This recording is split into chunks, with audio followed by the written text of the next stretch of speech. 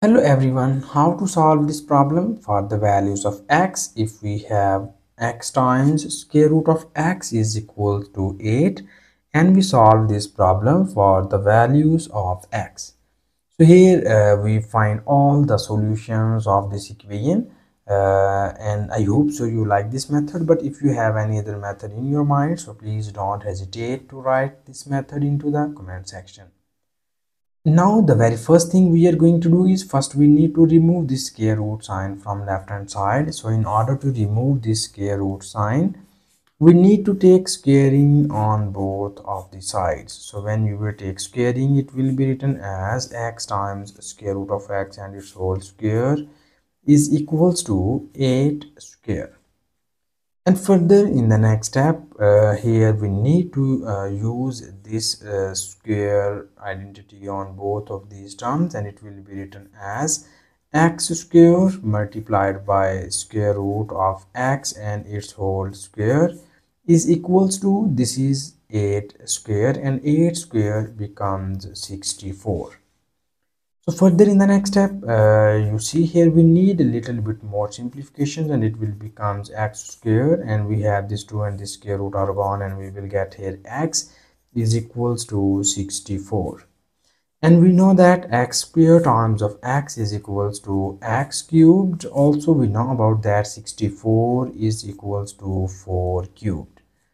And now we move 4 cubed to the left hand side, and it will becomes x cubed minus 4 cubed, and this whole equation is equals to 0. And now further we need to divide this equation into here we just use the nice cubic formula in order to solve this equation. And you know about that, if we have a cubed minus b cubed is equals to a minus b times of a square plus ab plus b square.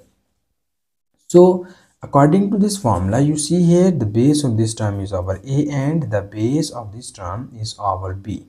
So here we need to just substitute the values of a and b into the below formula. So after substituting these values here, it will becomes, this is a minus b, the value of a is x minus the value of b is 4 into, this is a square, the value of a is x, so it will becomes x square plus x times of 4 plus 4 square, and this whole equation is equals to 0.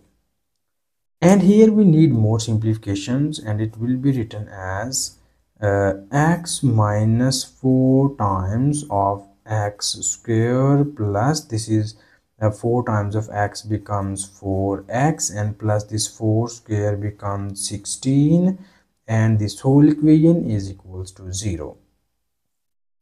And further in the next step, we need to divide this equation into the two cases. The first case is we write x minus 4 is equals to 0, and the second case is we write x square plus 4x plus 16 is equals to 0.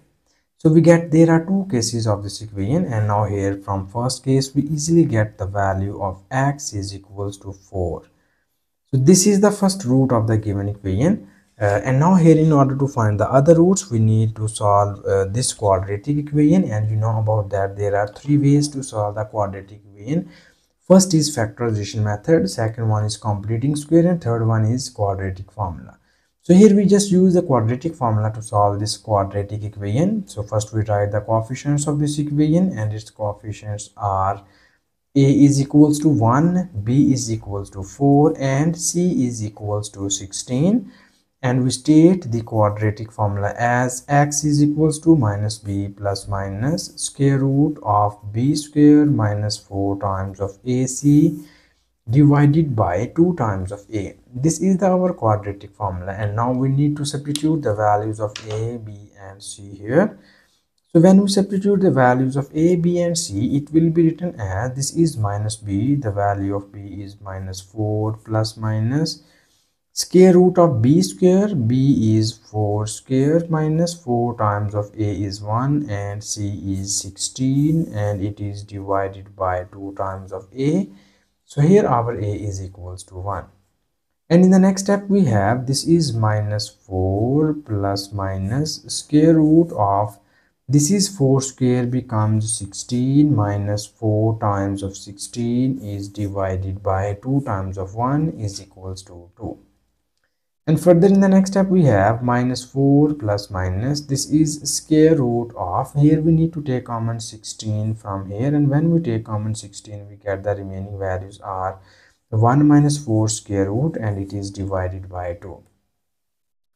And now here in the next step we have x is equals to minus 4 plus minus. We know that square root of 16 becomes 4 times of square root of 1 minus 4, and 1 minus 4 becomes square root of minus 3 divided by 2.